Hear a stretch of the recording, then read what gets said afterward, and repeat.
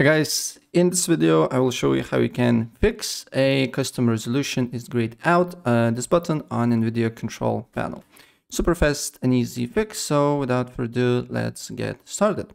First of all, open up Nvidia Control Panel, then manage 3D settings, and then what you need to do here, you need to find DSR-factors, right?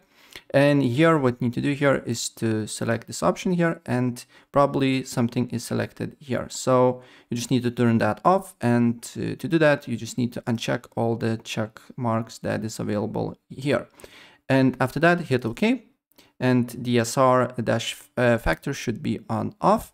And then if we go to adjust desktop change resolution, then you can see that customize button is now working, and then we can enable resolutions and then create custom resolution here. And yeah, that's pretty much it. So if I help you out, please press like button and subscribe for more. Take care. Bye.